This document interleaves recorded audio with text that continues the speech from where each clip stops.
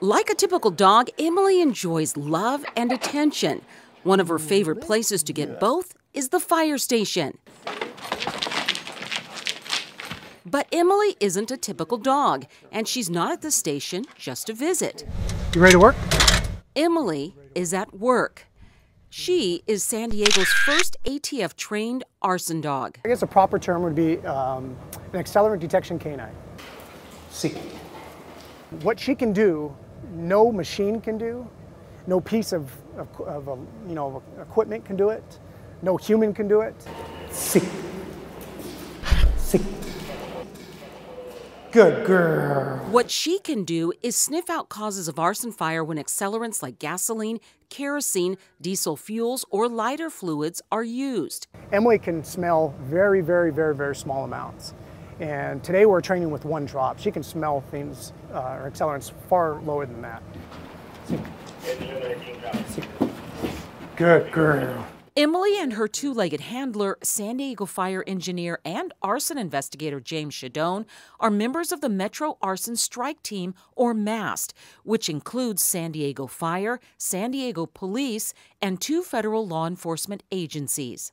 We have a very high amount of arsons, and having an arson dog only complements what we do. She will locate accelerants, so anything that's a flammable liquid or it can be used in an fire, or poured on a fire to make the fire grow.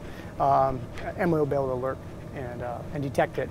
Good girl, Emily. She could tell me that day or that night of that fire, where with a crime lab sometimes it's months later, 6 months later, sometimes even longer.